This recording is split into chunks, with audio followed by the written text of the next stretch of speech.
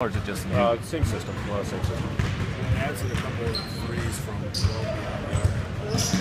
How much has he kind of extended his range?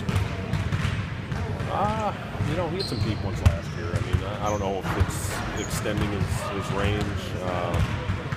Navs is never lacking the confidence department. That's a great thing for him. It's a great thing for our team to be able to raise up and shoot without a conscience like that. So, again, last year TCU mixed up their defenses. They zoned us here in Hilton, and they played this man down at TCU.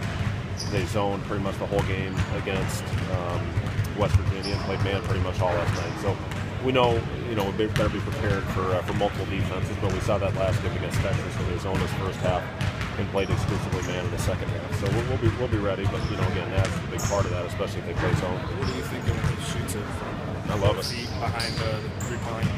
I love it. Keep shooting. How big is Jameel and Dustin's role going to be on Saturday? You talked about TCU size. Well, those guys are going to have big roles every night. I mean, you look at you're not going to play anybody really in the country, maybe exception of Kentucky, that's got a bigger front line than what Texas has. But that's the norm in this league. You got big front lines, so those guys' roles will always be huge, and especially on the glass. So we need to do a really good job on the glass if we want to compete against TCU.